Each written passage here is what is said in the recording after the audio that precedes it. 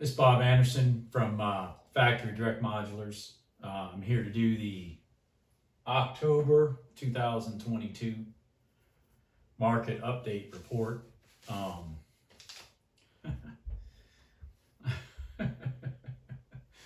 have quite a few things to cover, so I'm gonna just start off with probably the hottest topic, and that is interest rates.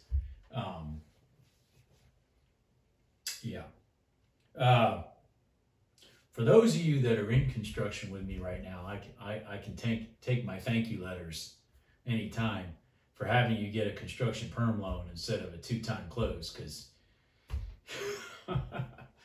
this is why you get a construction perm loan. When you got insanity in the Federal Reserve and in Washington and in the Treasury, I mean, why put yourself at risk? Anyways, so one of the things I can attest to right at this moment that has struck me in the last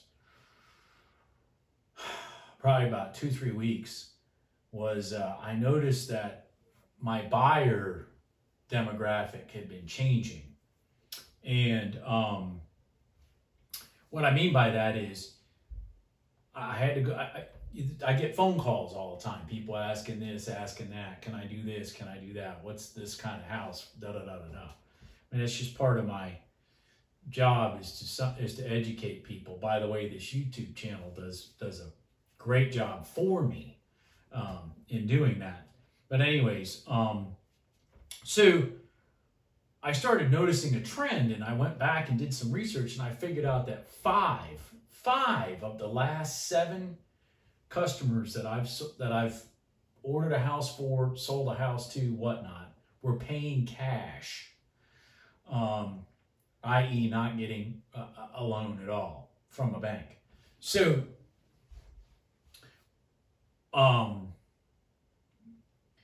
that, by the way, that was not the premise of this business when I started it.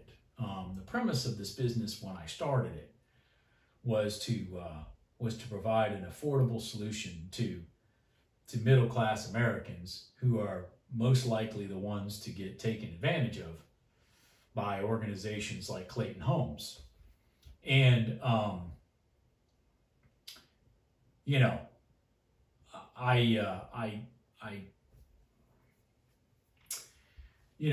don't condone the business practices that they adhere to, and but when my trend is 5 of 7 is cash customers, I'm not really touching that market anymore.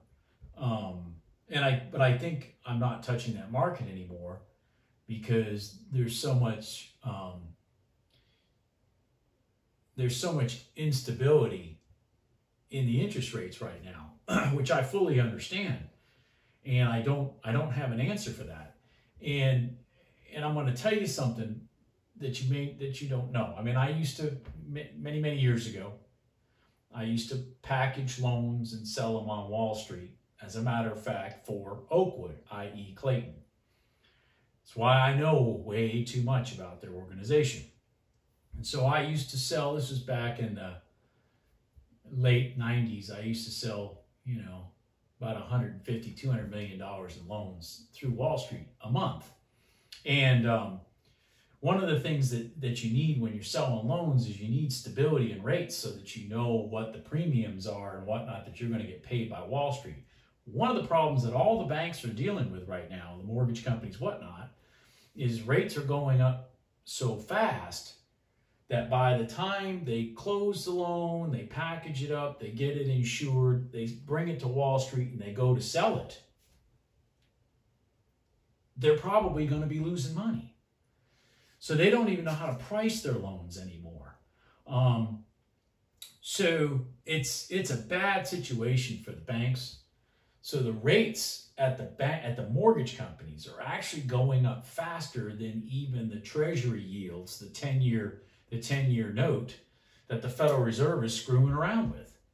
And it's because of the uncertainty of, have we peaked or are we continuing to go that direction? And I mean, I don't know. I can't answer that question even myself. I do know this. All this was intentional. It was all intentional. Long story behind why this was intentional, but everything going on with interest rates and inflation and all that, it was 100% intentional. These people are not that stupid. They may look stupid, but they're not that stupid. Anyway, so rates, I think, are impacting the buyers, my buyers even, my financing buyers. It's not slowing down my business. I'm still, I believe, right at 80% or so of my capacity for next year right now.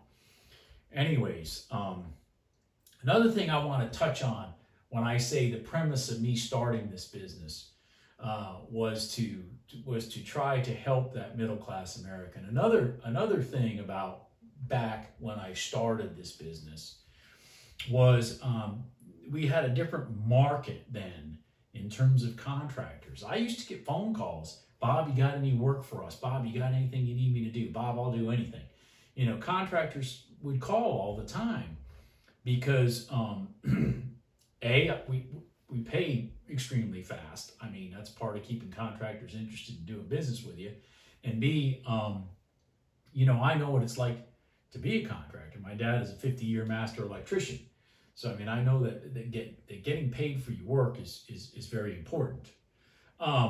So I used to get those calls all the time. And so I allowed my business to expand into things that I had never intended in the first place. Let me give you some examples. Things like garages, things like big, huge covered porches, things like paved driveways, just things that I did not have this business set up for. You got to remember, I'm not sitting there with $50,000, $60,000 in profit that your average retailer is to do these houses. These are wholesale prices. You don't believe me? Go do some price analysis compared to us. Make sure you're comparing an apple to an apple. Make sure they're not excluding the heating and air or something like that when they're telling you what something costs. But I allowed my business to stretch into that stuff because contractors were always calling. And again, I have a passion for contractors. Again, my dad, 50-year master electrician. I used to pull wires through houses when I was 8 years old. I know what it's like. And so if I could generate business for these people and give that to them, great. Another thing is I've always done it with $0 in override. $0 in override. So here I am sitting here with a GC license doing a $30,000 garage, and I'm not charging your 10, 15% override because I'm a GC. Woohoo! No, I'm charging you what it costs to build that. I don't need to steal people's money. That's not what this business is about. But at the same time, now that I've got a situation where no matter how many contractors I call, none of them return your call, none of them get back to you, none of them do the freaking work that they tell you they're going to do, I have to scale back this type of business. I need to go back to the basics of here's your house, here's your steps and decks, here's your heating and air, here's your delivery set and trim, the things that I have control over, the things that I have as much ability to execute as I can, like I did the day I started this business. Because right now we live in a country where, well, Americans don't work. If you don't know that, well, then you're not paying attention. And so I don't get phone calls from contractors anymore asking me, hey, do you got any work? So I'm going to be scaling back some of the builds that I'm looking at in the future because I'm just can't handle it. I can't handle it. Give you a perfect example. I have a contractor I just built a house for, not far from Central North Carolina where I live, and he got with me and he says, well, I want this kind of porch, I want this kind of deck, da da da da da da da. and I had my quote unquote contacts give me some prices and timelines, estimated timelines. Well, he didn't like the estimated timeline, so he went out and found his own people. I said, great, good. So we just happened to be talking one day. I said, well, what did you pay for these decks and these porches? He's like, oh, I paid $4 grand more than your guy would charge me. Okay. And then like this, this I paid, you know, $4 grand more than your guy charged. And this I paid. So here was a person who was willing to pay more. He had contacts, but even his own contacts were going to cost him more than my contacts. But they were going to do it in a faster timeline. Well, why were they going to do it on a faster timeline? Because they're going to make $4,000 more doing your job this week than they do in the open market. And that's what I'm trying to avoid doing to my customers. If I had $60,000 in profit in these deals, I could probably get them to move a little faster. Because I could pay a contractor $4 grand more to bump your project ahead of everybody else's. And it wouldn't really matter to me at the end of the day. Instead of making $60,000 more, I'll make 56 grand more. Woohoo! You know, but the funny part is, I set a house last Monday. On my way to go see the house get set for a customer, literally on the same street, I drove by a modular that was sitting on a foundation that wasn't done. And I pulled up to that modular, and it was an HBS preferred series house sitting on a foundation in a field from one of my competitors. The grass in the yard was over my waist. The house was sitting there, no heating and air, no plumbing, electrical, no steps and decks. It was just set and dried in, and that's it. So my point is, even my contractors charging $60,000 more than me can't get their projects done either. How long does it take the grass to get this damn high? I mean, it doesn't take it that long, but that means nobody's been on that job. When I drove into that field, I was Daniel Boone. I was Davy Crockett. I was clearing the path. It's pretty sad. But anyways, I'm gonna have to scale back and quit doing these things for people that I can't get done. If you find somebody to do these things for you and you need me to finance it or whatever, that's one thing. But I'm gonna have to scale back on all these huge decks and elaborate garages and all that kind of stuff. I'm just not doing it. I have too many buildings that I could be doing for people that just need me to build them a house. And then let's add to that, building officials themselves. These have to be the most incompetent people that are allowed to be in the industry right now. I mean, I understand a bunch of them retired when COVID happened, but the people they've replaced them with, oh my God. And a care in the world, none. It's unbelievable. Houses, I've got houses everywhere. I can't get building officials to even give me a building permit. It's just unbelievable.